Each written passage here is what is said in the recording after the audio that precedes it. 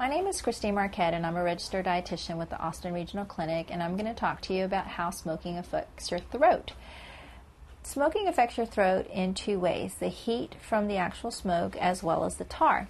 As both enter your throat, they cause inflammation and irritation. The heat in particular is what starts to cause the swelling and the irritation. The tar actually is carcinogenic, meaning that it can cause cancer. So there's little particles that you are actually inhaling that adhere to the tissues in your throat. Ultimately, these can cause various nodules or polyps, and when that tar gets into those particular inflamed nodules, that's when you can develop polyps that are cancerous.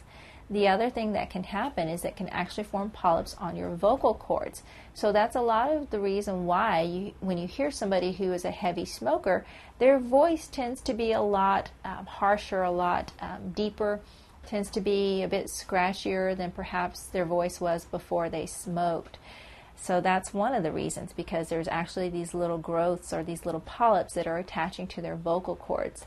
Sometimes surgery can be done to remove these polyps, but it isn't always successful. Sometimes people actually lose the use of their vocal cords. That's what will happen when you see someone who has that little hole in their trachea, because they actually have had so many problems with nodules and they had to have them removed. At this point, that is the way that they actually have to breathe. And in order for them to talk, they do have to cover that opening up. Otherwise, they can't speak. Or they have to use a little machine that actually allows them to speak with a mechanical voice. So smoking can really interfere with your throat. It can cause cancer. It can cause you to lose your voice completely, forming those nodules. So remember, smoking is very bad for your throat.